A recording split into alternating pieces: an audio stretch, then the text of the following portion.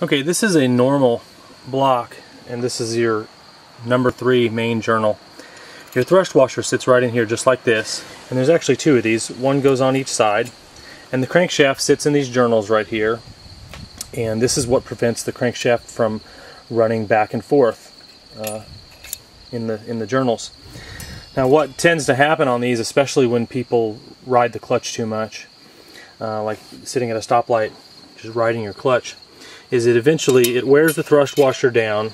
Here's a thrust washer that's almost completely worn out. You can see how thin that is. You can see the difference there compared to a full thickness thrust washer. Anyway, what happens is these thrust washers wear out, and eventually it falls out and gets destroyed, like this one right here did. And then once that one falls out, then the front one falls out as well. Pretty soon you've got no thrust washers in the motor at all.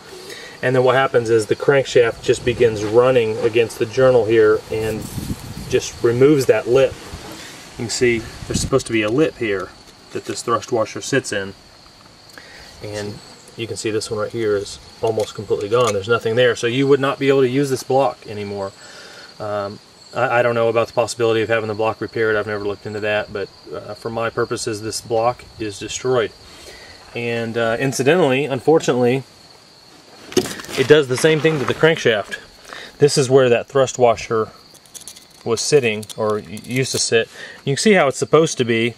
You're supposed to have a nice, smooth surface for the thrust washer to run against. You know, the thrust washer sits right there, and this is what locates the crankshaft in the block. You see that this is actually built up a little bit. There's a little bit of a ridge right here, and this one right here, you can see this is the original lip right here, but this thing has a huge cavern in it.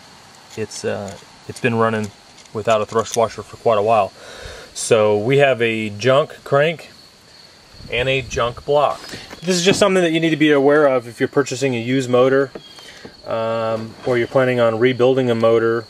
This is pretty common. I think I see this in about 1 out of 4, maybe 1 out of 3 engines that I tear down. I wish I had a motor that I could start up and run and you could hear it.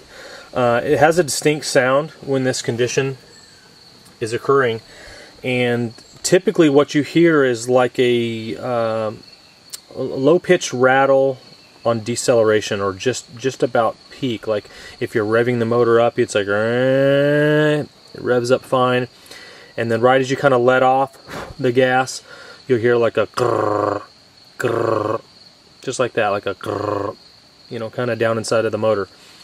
I can't wait to hear all the jokes about my sound effects. I apologize for that, you know, that I don't have a real motor that I can start up and run, but I don't have one with this condition right at the moment. If your motor is leaking oil really badly from the front and rear main seal, that is very common. You start seeing that when the crankshaft is, you know, no longer being located here, and the crankshaft starts running back and forth. It starts puking more oil out the front and rear main seal, and you know, you might think, well, my motor's leaking oil real bad, I need to put a front seal in it. You can put a front seal in it, but it's not going to make any difference if this is the problem. If you've got oil leaking pretty badly and you're hearing a slight rattle coming from inside of the motor, you know, when you're decelerating, or just as you stop accelerating, let's say, you need to plan on a new bottom end before you rebuild that thing.